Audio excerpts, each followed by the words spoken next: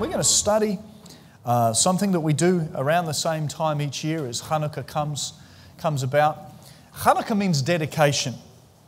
And it's an important, I believe, an important festival, not only because it's something that we see that Jesus himself participated with in Scripture, and for me that's an important thing. I don't believe Jesus went about doing religious activities for the sake of it. He was a Torah-observant Jew. He did the different feasts and the festivals and that we see. But it seems interesting to me that he went to Jerusalem for the Festival of Lights. He did it on purpose. And so there's, for me, that, what's the word I'm looking for? It kind of justifies or solidifies that this is something that we should give our attention to, plus the history that surrounds it that enables us to understand what was happening just a century and a half before Jesus was born. It's important for us to look at it. And so as Chanukah is coming up, the first Chanukah candles will be lit, I believe, Tuesday evening coming up this week. And as many of us go into the city to celebrate with the Jewish people next Sunday evening, which will be a number of days into Chanukah, I believe that this year have a depth of meaning and understanding for you, perhaps more than you've ever had before. Praise God. So let's turn to Leviticus chapter 24, and let's read what God said concerning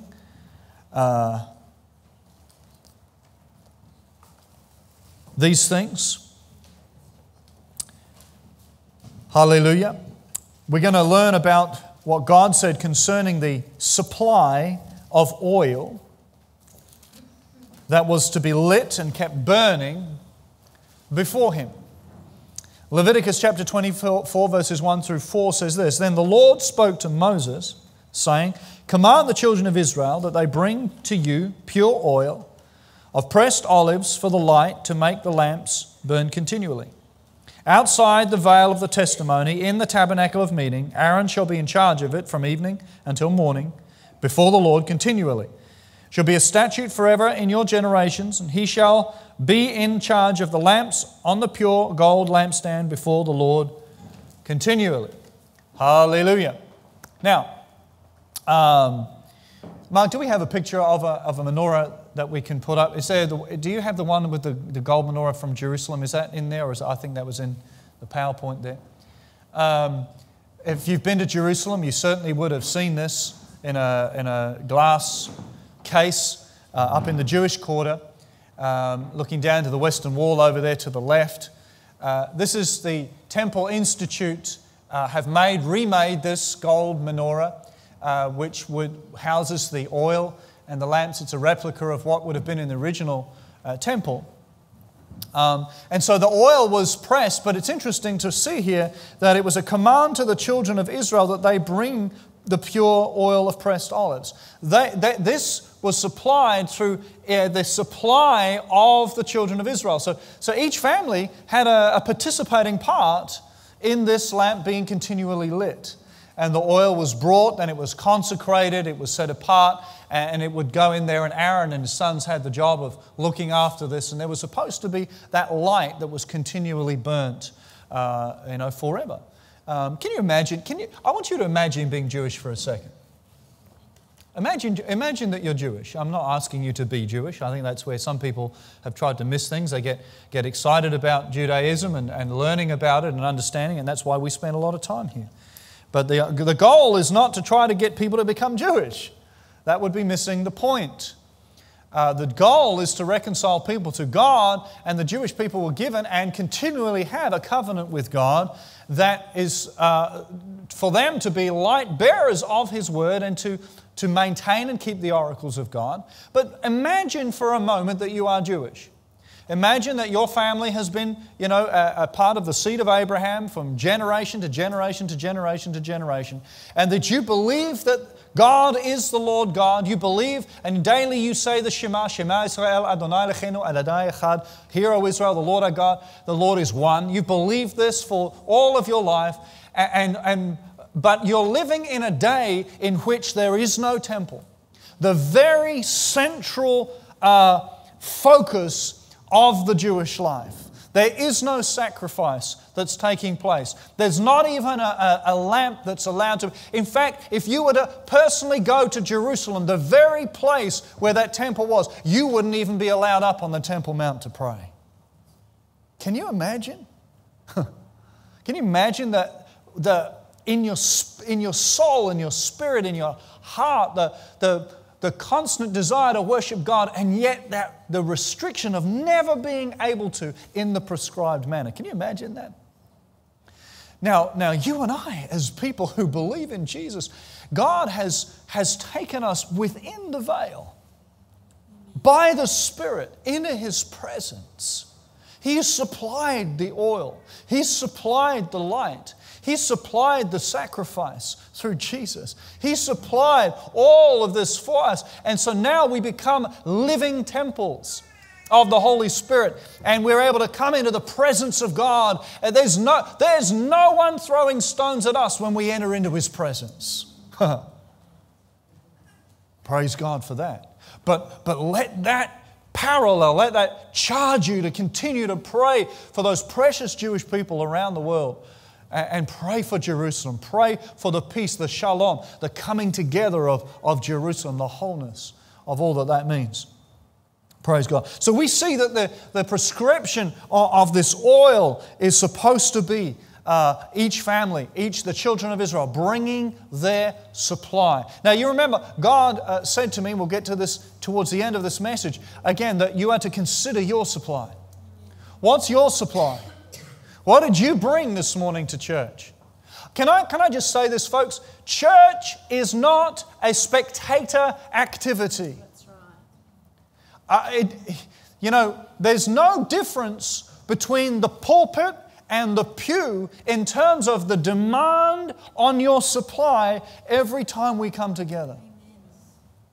Now, the pulpit ministry has maybe a different supply in terms of what I'm supposed to do, and the pew has a different supply in terms of what you're supposed to do on the Sunday. But there's no difference on the demand for it.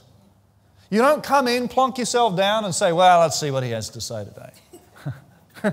Let's see if I agree with him or not. Oh, whatever. No, you should be pulling on the anointing of God. You should be pulling on the Word of God. Do you know how easy it is to preach when people are pulling on that anointing? I've been in environments where it's not been the case.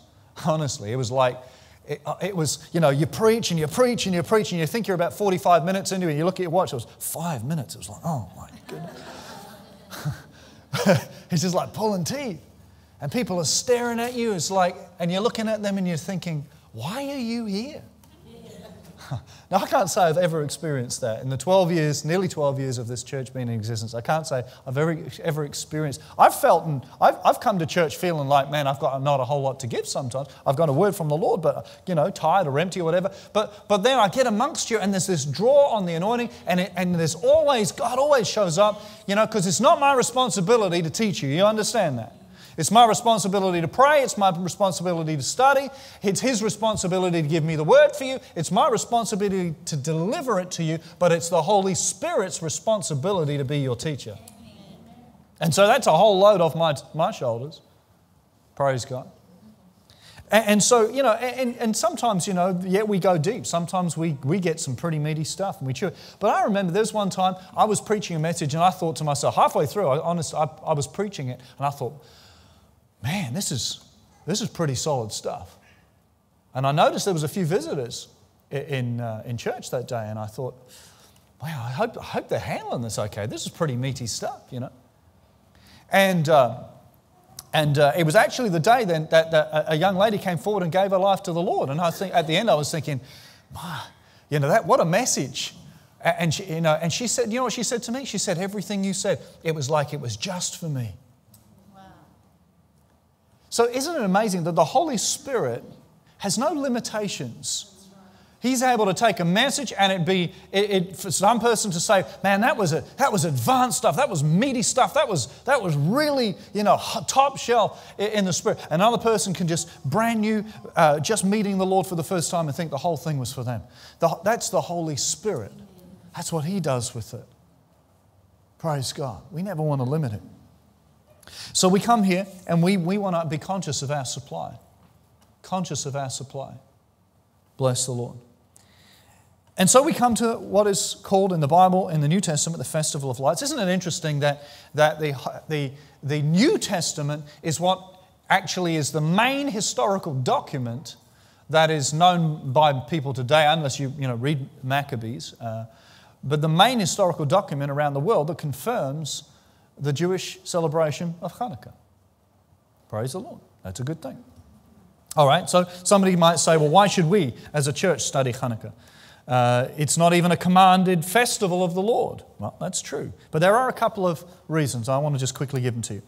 What ensued ensured the historical and spiritual environment into which Yeshua, Jesus, was to be born. So literally just a decade and a half out from Jesus' birth, if this, what we're about to talk about, had not taken place, there would have been no temple. There would have been no Jerusalem. There would have been no Jewish people in Jerusalem. They would have either been killed or assimilated into the Greek way of life, and so it would have not been possible for the Messiah to have come. And if the Messiah had not come, what would that have meant for us? We would have been born without the hope of any salvation. So I'm glad that this, what we're about to talk about, just took place only a century and a half before Jesus was born.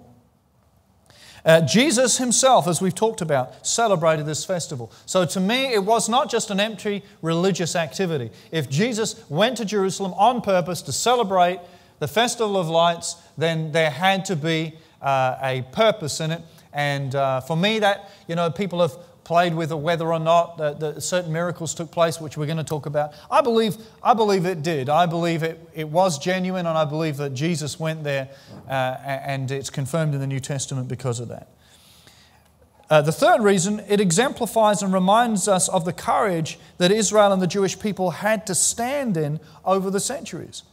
And it alerts us to never, ever, ever allow that kind of anti-Semitism to be part of our lives. Not a part of our lives, not a part of those around us. But it is trying to prevail in our society. It's trying to prevail, and of anywhere in the world you would think that this would be resisted, but has reared its head and is trying to make strong advancement again throughout Central Europe. It's astonishing to me. But I was talking to a Jewish man not that long ago, and he was, he's lived next door to his next door neighbor for quite a long time, and they were chatting and stuff. And anyway, and he just happened to mention something about a Jewish person, and they said, "Are you Jewish?" Like that. "Are you Jewish?" He said, "Yes." And they walked off. Somebody he'd known for a long, long time, and it's demonic. There's no rational sense to look upon a religion or a people, an investment of God into a people on the planet. There's no rational sense why anybody would think that way about that people. A people that have done more for this planet and more for the advancement of science, more for the advancement of health, more for the advancement of peace and everything else than any other people on the planet per capita. And yet people are marching in the streets for the very other people who are trying to destroy and murder, and there's no rational sense. So we can understand that anti-Semitism is not just a philosophy or a mindset, it is a demonic stronghold. There's no other way to explain it. It is a demonic stronghold. So for us as church, we have a part to play. We have a supply in taking our stand. When I came out of Yad Vashem in Jerusalem, the place of the Holocaust Museum, I think I've said to you before, I was expecting to be a mess when I was walking through there. I mean, it's very emotional. Just you see the children's shoes from the gas chambers and all sorts of things. But I didn't. I thought I'd just be crying buckets, but I didn't. The longer I spent walking around that, and you need hours and hours to go around, the longer I spent walking around, seeing the images and reading the stories and seeing the physical evidence, the stronger the resolve. A stronger resolve. This must never happen again. And so that has stirred me, and this is what, in some ways, fuels what I share when we come to Chanukah each time.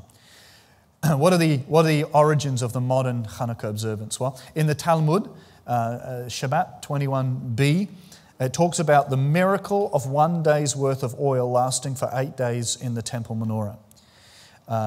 Now, the temple menorah itself, as you can see, only has 7 candlesticks, 7 branches to it. But the Chanukah menorah has 8. This is the temple one. But over the years, the story of Chanukah is elaborated. So the Chanukiah, it's not, sometimes people call them a Chanukah menorah. Technically, it's just a Chanukiah. It's not really a menorah. It's the lamp, which is what that means. But the 8-branched candlestick, do we have the picture of the 8-branched one that...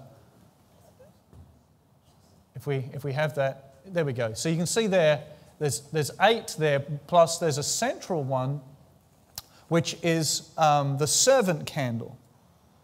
The servant candle, shamash, I think, if I can remember the term. You see there. Now, Chanuk means to dedicate. Chanukah means it's a dedication. And so you see the servant candle, which is the one that is used to light the 8. And it just sits just a little higher than the other one. So the servant light, it lights all of the candles. So it brings this beautiful light. And of course, every Shabbat, the candles are lit again to introduce that light into the house. And this is a similar sentiment for Chanukah. But what is taught from the Talmud is that there was a miracle. 1 day's worth of oil lasted for 8 days. We can look into the significance of that in a moment. The Apocrypha, which contained in the Septuagint, which is the Greek translation of the Hebrew Scriptures, the Latin Vulgate, the original King James Bible when it was first put together, and modern Catholic Bibles. Catholics, interestingly, still have that connected in there, which is funny to me, where throughout the Catholic history, where they've been anti-Semitic at times, they've got so much of this stuff in their Bibles. Well, the problem was the people weren't allowed to read the Bibles. So what we have in there is 1 and 2 Maccabees. Some of you have heard that term before. A few years ago, I did a whole play on words, and I called them the Jewish Bravehearts, and because Maccabees, it just sounds Scottish, but it's not. There's two Maccabees. First Maccabees is the factual descriptives of what took place. Second Maccabees is the theological perspective. They're written by 2 different unknown Jewish authors. But they've been compiled, but they give us a wonderful depth of history of what actually took place. And like much of the world at the time, Israel had been conquered by Alexander the Great, so this is going back to a few centuries before Jesus now. Alexander the Great, interestingly enough, was, for the most part, actually quite a benevolent dictator, if you can have such a thing. I mean, He conquered the world, but actually in most places, allowed people to continue life as normal, worship as normal, and so forth. He just wanted to be their ruler. And, of course, did that by force. But it allowed them to pretty much continue life as normal in culture and religion and so forth. But after his death, Alexander's kingdom was divided into 4 regions, and the Jews fell under a particular control of the Seleucids in Syria. Now, Syria, you know that term because you've heard it mentioned many times in the news of late. And so the Seleucids in the Syrian Empire there were the part of the Greek empire that was split into 4. 100 years after Alexander died, about 165 BC, a man named Antiochus Epiphanes ruled over the Seleucid Greeks, Syria, and over a period of time, he began to outlaw the Jews from being able to do any of their cultural or religious activities. He banned the Jews from temple worship. He banned them from all temple activities, actually. He banned them from the Sabbath. He banned the Jewish weddings. So anybody that got married in the Jewish community had to do it underground, had to do it quietly, silently, and so forth. And then it kind of climaxed into a genocidal attempt to wipe out the Jewish nation from existence. Basically, you were given two choices: convert or die. Now, so really, it's either death or assimilate away from Judaism into the Greek culture. Now, it seems bizarre and almost unbelievable to our natural minds, almost like something that we're talking about thousands of years ago, that the same kind of choice is being given to Christians in the Middle East. You either convert or you die. And of course, many of our brothers and sisters in Christ, have chosen, I'd rather die than deny Jesus. And we need to continue to lift them up before the Lord. As not forget this. It's too easy for it just not to be in the news one day. And yet it's still going on, and we need to continually pray for them and lift them up. Bless the Lord for giving us the power of prayer. Amen. And so there's this genocidal attempt to wipe out the Jewish nation, either by death or by assimilation. It was called Hellenization. Hellenization is the assimilation to the Greek way of thinking. And so the Jewish worldview, of course, of life has always been in contrast. It's been a very different worldview to every other culture on the planet, especially in those days. It stood out quite starkly. The historical accounts from the book of Maccabees show us that some of the Jewish men desired to make an alliance with the Gentiles. So actually within the Jewish ranks themselves, they perpetuated this Hellenization by trying to make an alliance with the Greeks, with the Gentiles, and of course that didn't go down well. It just exasperated the situation. Antiochus Epiphanes authorized an introduction to what he called a way of living of the Gentiles. And this was what was presented to them. This is the way the Gentiles live in. And this is something you can adopt in your Jewish way of life. Now think about this. Think about the similarities of this, even for you and I as Christians in today's world. Is there pressure from the world's way of thinking and the worldly life to assimilate and just do it like the world does it? Oh my goodness, every day. Is there ever a day when the world is not trying to put pressure on you and I, on our kids at school, on you in the workplace, to assimilate and just slide on over there into the world's way of thinking? Well, what does Romans chapter 12 says? It says, in view of God's mercies, therefore, offer up your bodies as a living sacrifice, holy and pleasing to God, which is your reasonable service. There's a certain dedication that we need to understand to be a living sacrifice. It says, it precedes that, but says, do not be conformed to the pattern of this world, but be transformed by the renewing of your minds. See, we don't want to be conformed, but we want to dedicate ourselves to what God has called us to do and to be. And the pressure from the world right now to assimilate, the pressure from the world to just allow things to happen. The enemy's strategy is to wear you down, to wear the church down. And in most nations, when you consider things like marriage, for instance, globally, the enemy has managed to wear the church down, nation after nation after nation, until they give up.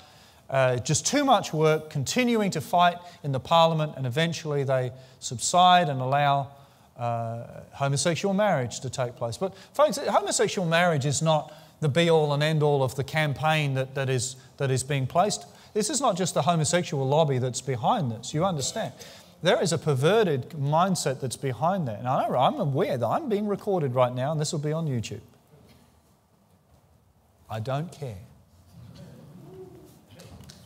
I don't. Because it's not just that. There is a perverted mindset that's behind it. Listen, I know homosexual people. They're precious people who are hurting, who are looking for love, just like anybody else on the planet. And then there's all sorts of reasons and ways in which why people go in the ways that they do. But at the end of the day, our Father God wants us to understand a true love that's not sidelined into other strange ways. And the push behind it is not just about homosexual marriage. There is a push, there is all sorts of things that are taking place, including pedophilia and all sorts of other things I won't even mention to you from the pulpit. It's a slippery slope, folks.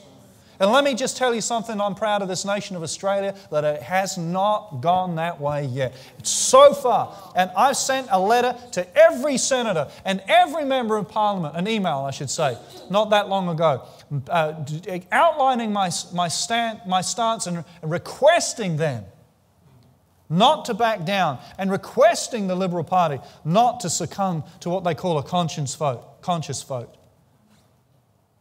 Based on a promise in the political campaign before the last elections.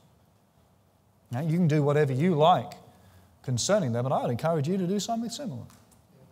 Because this nation hasn't bowed to that perverted spirit. Well, we've taken a stance. What have we not done? We've not assimilated. And everyone's saying, oh, that's where the whole world, Australia's just behind the times. No. No, there's a continual blessing on the marriages of this nation because of a 1961 Marriage Act that declares that marriage is between one man and one woman for life. Amen. Praise God. Well, we're glad of that. And my history, I've spoken to the state parliament about this and so forth, and it's a stance we'll continue to take. But it's an example of assimilation. The world is trying to pull the church and Christians, and it could be a lot less and a lot more than that. There's things on a daily basis. That your workplace maybe, just trying to pull you into some stuff. Just trying to get you to think. I have to speak to young Christian people that I lecture in YWAM and that all the time. I have to sit down and talk to them, get really straight with them. Because there's books and stuff that they're reading, and I'll be straight with you. I'm getting their face about it because they don't have no idea why I would get onto them. And some of you, I'm about to maybe tread on your toes and upset some of you right now. But I get in their face and I say, Harry Potter is not okay. It is witchcraft. And not only is it witchcraft, it is in some of those books. Apparently, I haven't read them. Now you might say, well, you're a hypocrite, you haven't even read the books. I don't need to read a book about we already know that it's a young man who goes to witchcraft college, and within his training, they're trained in the dark arts. And by her own admission, the author of that book said that her purpose was to make each book in the series get darker and darker and darker. And so I speak to many young Christian people who are reading these books, have no idea that there's anything wrong with it. I get in their face and say, it is not okay to mess with witchcraft. You've heard me give the dog poo analogy before, haven't you? Have you heard it? If you haven't heard it, let me give it to you. This is what I tell them. I say if I came in with a big, lovely, beautiful chocolate cake and it all looked absolutely yummy and gorgeous, and I cut you a slice and I said, oh, just before you eat it, just want to let you know it's just a little bit of dog poo in it. It's just nothing to worry about. It's only a little bit in there. Don't worry about it. It's just a tiny bit of dog poo. Just want to let you know, though. Would you eat the cake? Of course, everyone says, no way I would eat that cake. Well, it's the same thing. Just a little bit of witchcraft is not okay. That's right. It's not okay. There's an assimilation, that there's pressure on our Christian young people to try and pull them in. I'm proud of our young people. I've watched them grow up. I've watched, our young adults now, watch them grow up from little ones. And so many of us got together and started to know each other when they were in primary school. And watch the culture of honour and just proud of them, the way they live their lives. Hallelujah. I didn't intend to go off quite as much as I did on that, but that's all right. So, not long after the strategy against Israel and stopping them doing the things that they had to do as Jews, the temple was desecrated and Jews were killed and plundered, and an altar to Zeus was placed there, and of all things, a pig was sacrificed in the Holy of Holies to defile it. Just as Daniel had prophesied years before about the abomination, desolation, and I believe we'll see a similar thing take place again in the future. Or you and I may not, maybe after we've left the planet. But within a few years, a decree was sent out that all should be one people and leave their traditions. That, of course, again, anti-Semitic. That wasn't really targeted at anybody but the Jews. The king ordered the Jews to profane their Sabbath feasts, forget the Torah, and change their observances. And it was, again, genocide by death or assimilation. During the attempt to put out the light of God on the earth, a priest named Mattathias or Matidyahu slew a Hellenistic Jew. That's one of the Jews who had wanted to take the people into the Greek way of thinking. And he killed him. He stopped him. Because why? He was trying to offer a sacrifice to an idol. And he and his 5 sons fled to the wilderness of Judea. And after his death, about 1 year later, his son Judah Maccabee led a remnant army of Jews to a miraculous victory over the Seleucid dynasty. Now, to understand this, now you may have looked at some of the historical battles that Israel has won, some of the recent histories, and seen the miracles of the 67 war and so forth. Wonderful things, the Yom Kippur War. But this, you got to understand, this was 1,000 to 1. Can you imagine the odds? 1,000 well-trained, well-equipped soldiers with armored elephants against a ragtag bunch of young Jews who had been under oppression for many years. So they didn't really have the kind of weaponry or experience that these soldiers had. 1,000 to 1. That was the odds. At one stage, the opposing army, as I said, used armored elephants. They'd be like tanks today. Can you imagine? Not only an elephant coming charging at you, this thing's covered in metal and horn on the front and so forth, big metal spike. When they entered Jerusalem, they set about cleansing and rededicating. Now, what happened? You've got to understand, 1,000 to 1, but the Maccabees won. Battle after battle after battle, it intensified, and the Jewish Maccabees, these young men, kept coming out on top miraculously. It made no sense. The history books don't understand. It had to be God on their side. Had to be God on their side. Why? Why? Again, 150, 160 years later, Jesus is going to be born. Jerusalem had to be there. The temple had to be there. And when they entered Jerusalem after this great battle, they set about cleansing and rededicating the temple and restoring the temple worship.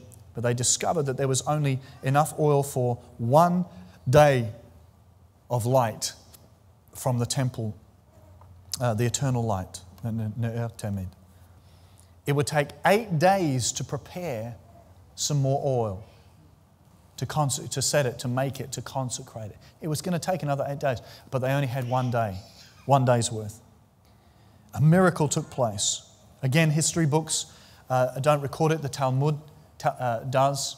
I believe it's genuine.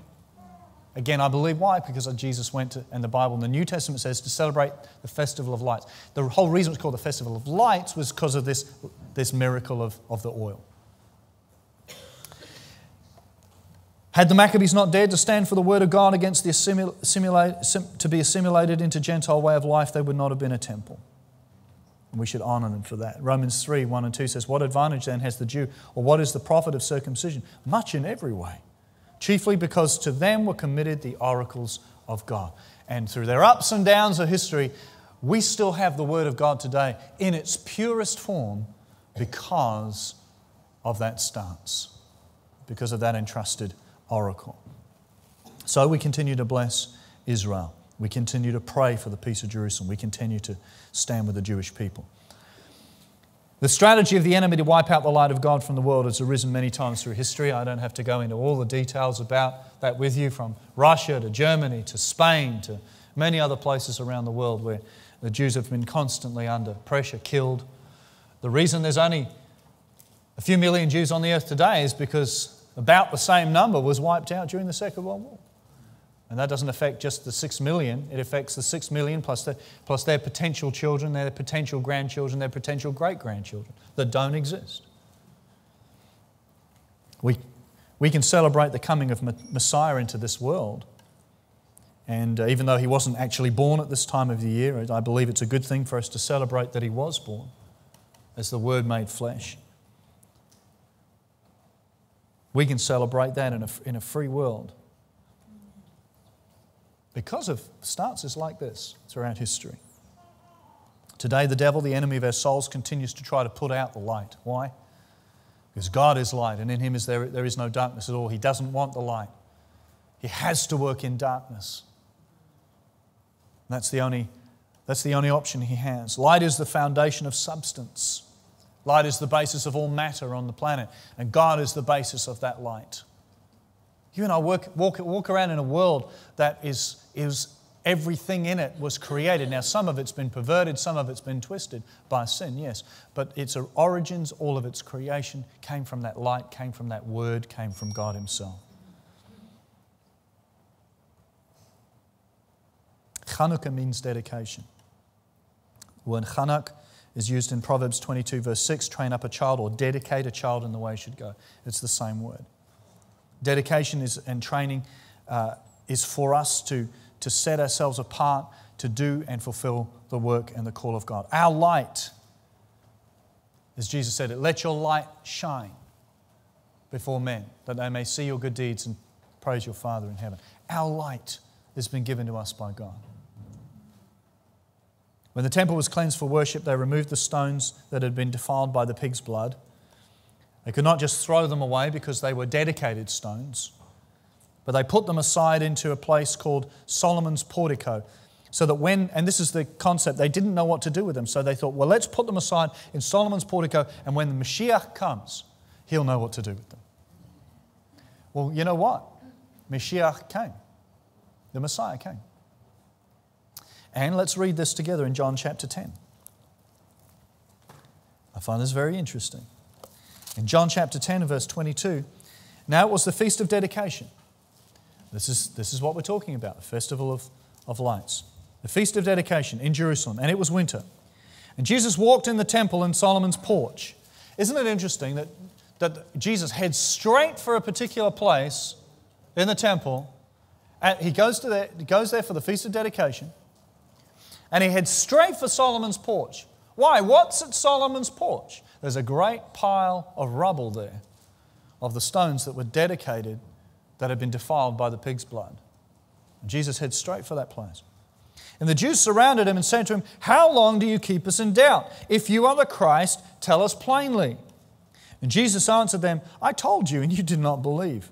The works that I do in my Father's name, they bear witness of me, but you do not believe, because you are not of my sheep, as I said to you. My sheep hear my voice, and I know them, and they follow me. And I give them eternal life, and they shall never perish. Neither shall anyone snatch them out of my hand. My Father, who has given them to me, is greater than all, and no one is able to snatch them out of my Father's hand. I and my Father are one. Oh my goodness, that upset them.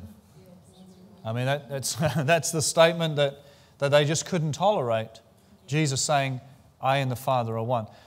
Now, it's interesting what happened next. Then they took up stones again to stone him.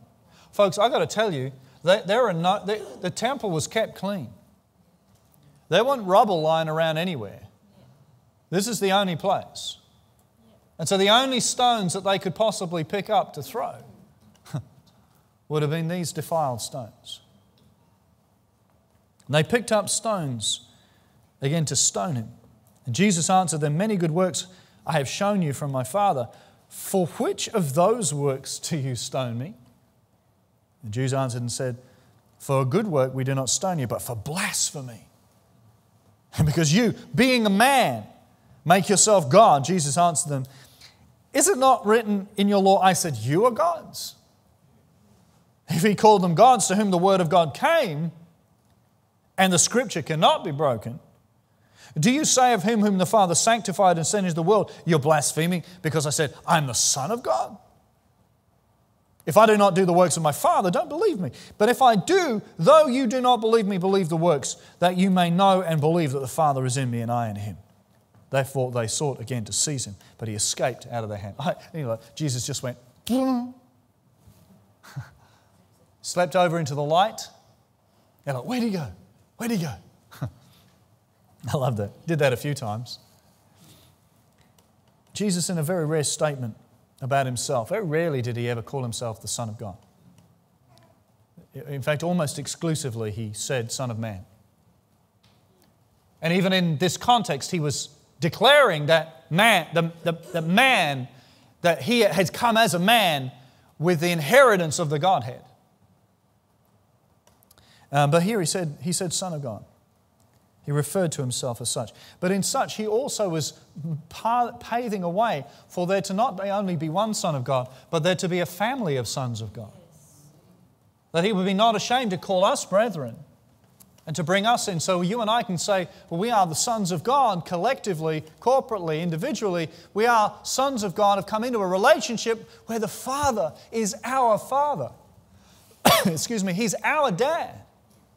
And Jesus was forging the way for that.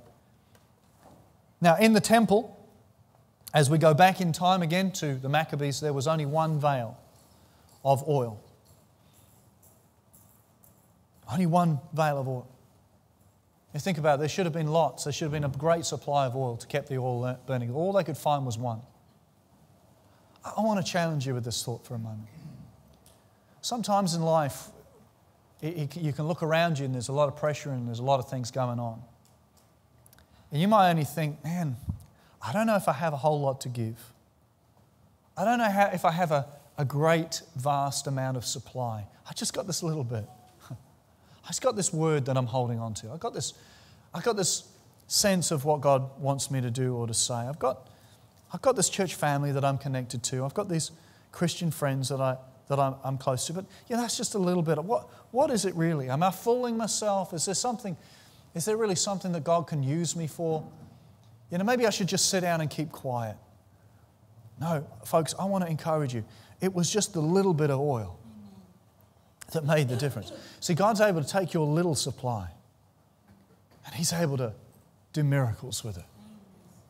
Because at the end of the day, if He's given you His supply, if you've got a supply in you, it's not your supply that you're using anyway. If you've got a supply, it's because He gave it to you to start with. That miracle came from Him in the first place. Now, not only did the oil last more than a day, it's interesting because it lasted 8 days. Now, why is that significant? 7 in Hebrew thought is the number that describes the natural order of things. There's 7 days in a week. There's 7 years in a Shemitah, up to the Shemitah year. 7, it's the natural order. After 7 begins 1 again. But this lasted 8 days. Now you and I, in a sense, are 8th day people because we will go into the millennium, which is the Shabbat, which is the 1,000-year rule and reign of the Mashiach on the earth. And they will step beyond the millennium into the 8th year, which is the first. So even when you go to the Feast of Tabernacles, it has a type or an explanation of that because you have an 7-day festival which lasts for 8 days. And it steps over into the 8th day on purpose because it's prophetically announcing what comes next. The new heavens and the new earth and this beginning again. Hallelujah. It's called the 8th. It's the first, but it's the 8th because it's a continuation of a new beginning. If that makes any sense to you. God's not separated from what went before, but it's brand new in its form. And so the oil, interestingly, lasted for 8 days. It lasted its natural 7th. And then, of course, as soon as it get into the 8th, it's a type and a shadow of entering into the supernatural supply. The whole thing beyond the first day, really, you've got a 1 day's worth, which is natural. But as it lasted another 7 days beyond that, it entered over into the supernatural. Praise God. Recently I was in a time of prayer for the leaders and volunteers of church. I mentioned this last week. And I heard the Lord say, encourage me with these words, consider your supply. To encourage them with these words, consider your supply. Consider your supply. And then He added further the words, joining rivers into a flood. And I've just sent out our monthly ministry mail for December. If you're not on the email list, then let us know at the book table. We'll put you on there, or you can just go to the website and sign up yourself. But I sent out a ministry mail with what I'm about to talk to you about next. Just a little few minutes more, just to start to inject into your heart for you to consider the supply that God's given you. I believe there's people sitting in church, not necessarily this church, but church around the world, and they're sitting there and they don't know the supply they've got.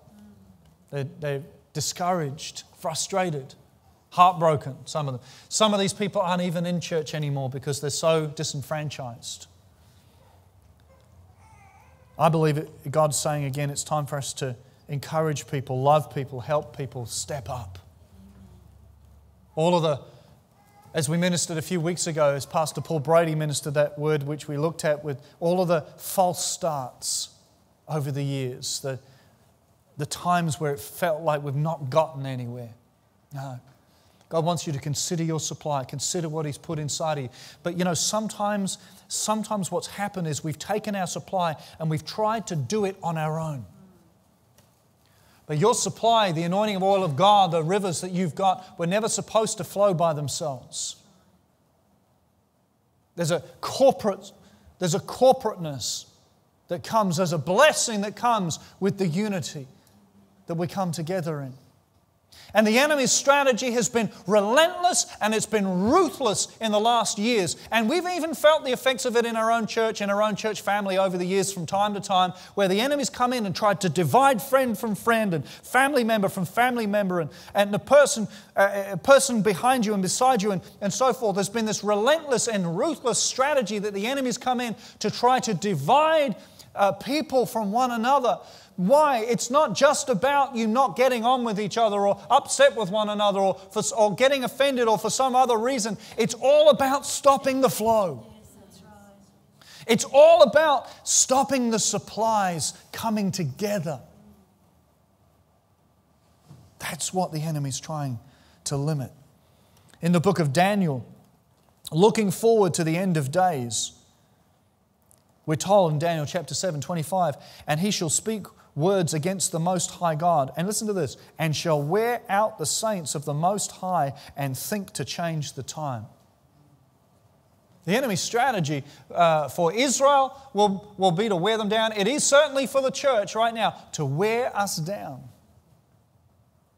To wear us down on our stance of morality in what we call and bring to a place of law in Australia.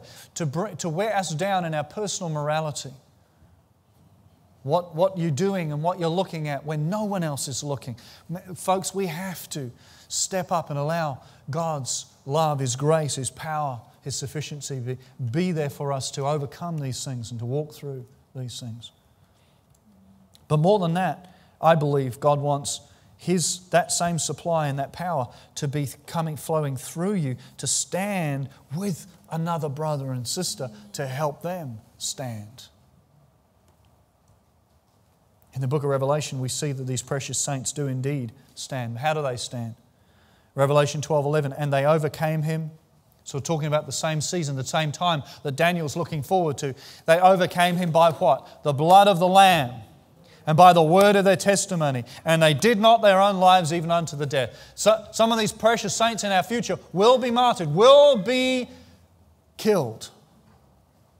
But that means nothing to this statement, because the statement is they're already overcomers by the blood and the word. And doesn't matter. They don't even love their lives. What can you do to me? You can't do anything to kill me. Ha ha ha. What does that mean? I can't die. You might stop my body from living, but that just enters me into more life than I've ever known in my entire natural life. Amen. Praise God.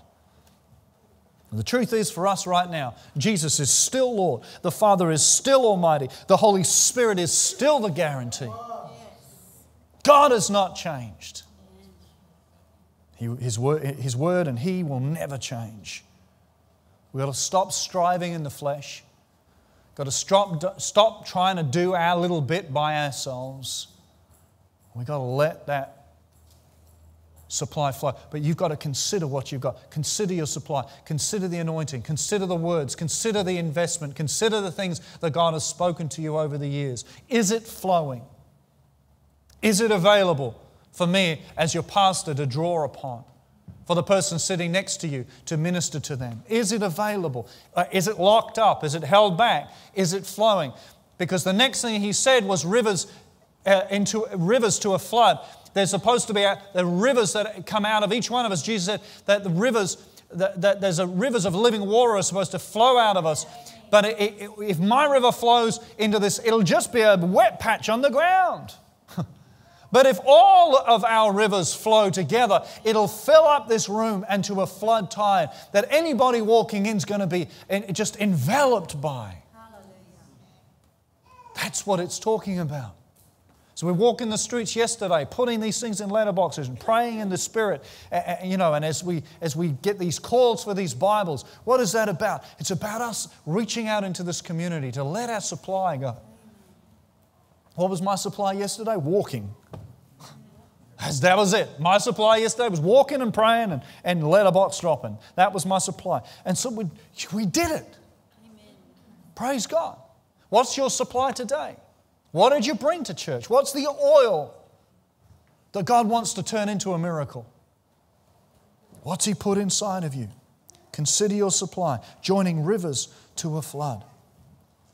Joining rivers to a flood. But it comes and it's powerful by what every joint supplies. Let's quickly go to the scripture, last scripture, Ephesians 4:16. And this is where we see it.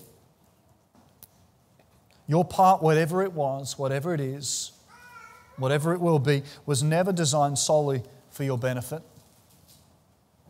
It was designed to flow through you to minister to others. What is that supply? Ephesians 4:16 says, from whom the whole body, joined and knit together by what? By what every joint supplies. It's the joint that supplies. You know the scriptures. One can put 1,000 to flight. But two, what? 10,000. That's an exponential growth of capacity. I mean, that makes no sense to the mathematical mind. 1 equals 1,000. 2 then equals what? 2,000. No. God says no. 2 equals 10,000. Huh? It's gone beyond the seventh day.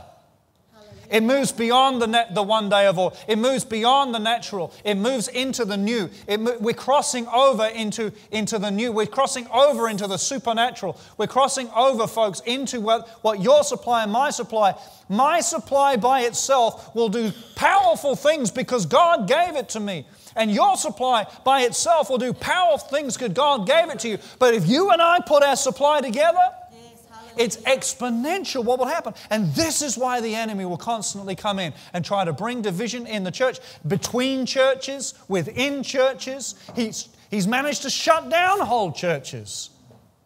Why? Because the enemy cannot allow us to bring our supplies together. That's all over Red Rover if that happens. And let me tell you something. We are not going to go out of here in strife with one another. When we meet the Lord Jesus in the air, it will be in a blaze of glory. If you want to flow in your supply, you want to activate your supply, then you just simply put on the glory of God. And that glory, touching each person as each person puts on that robe of righteousness and allows the glory of God to flow. Your supply, touching my supply, touching someone else's supply, starts to rise up in a room as a flood tide. Let me tell you something. We're about to see days where we will see miracle, we will see healings that you've heard about. I heard recently someone say, if now I'll see if I can remember it. See if I can remember it accurately. It was a very, very good statement. If the memories you have are more exciting to you than the future, then you're facing the wrong direction. In other words, if what you talk about is the good old days and wow, wasn't that amazing, and thinking about the miracles of old and the miracles that took place, if that's more exciting than your future, then you're looking in the wrong direction. Because those things are supposed to fuel us from behind to move forward and to press toward the mark of the high call in Christ Jesus. So what's ahead of us is going to be spectacular. What's ahead of us is going to be miraculous. What's ahead of us is going to be glorious, folks. But it's not going to happen because I step up as a minister of the gospel to go ahead and do what I'm called to do, and you go ahead and do what you're called to do individually. It's going to be because as a body, it's not going to be the how can I put it? I believe I'm seeing in our future as a church, it's not going to be personality driven. It's not going to be the figureheads that God has had to use in the past to lead us. There's going to be there's going to be something new. There's a corporate nature in which God is calling us to be and to do. And it's going to be a move of the Spirit that sweeps across this nation, across this earth, like it exceeds anything we've read about. I believe it with all of my heart. I believe it with all of my heart. We're going to have to take our eyes off what we can see in the natural, because some of the greatest pressure, the greatest obstacles, and the greatest discouragements happen on purpose just before the greatest victories. If you've ever had this thought recently, man, I'm not sure how much I can take. I'm not sure if I want to keep going on in this. If that's the thought, then I'm excited about that. Because if that's the place you got to, that's because of a reason. That's because that level of pressure is reserved for the moment before the breakthrough comes. Because the enemy has to. He reserves his greatest pressure to try to stop and divide and pull you back, because he knows what is around the corner. And he doesn't know it all in detail. He just knows when God's up to something. God's working on something. Hallelujah. So I want to encourage you, folks. And as I said in my ministry mail, no, not me encourage. I believe the Lord wants to encourage you to consider your supply. Let's join rivers to a flood.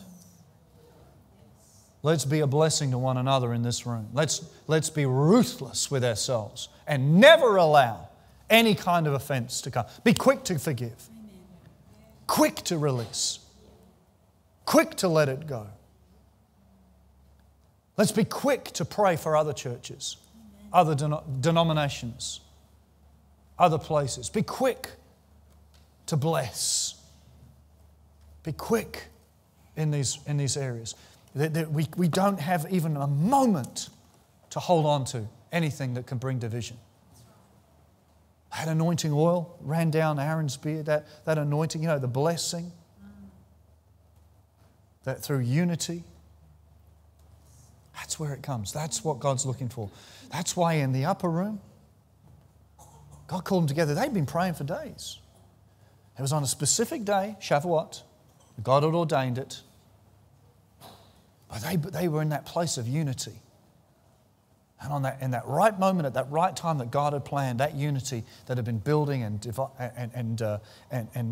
compounding was released. And all of a sudden, the Spirit of God was able to move on their midst. Hallelujah. Praise God.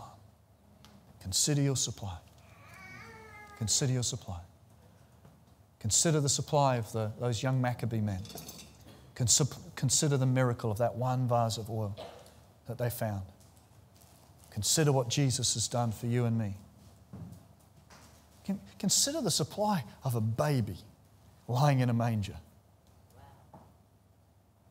2,000 years ago.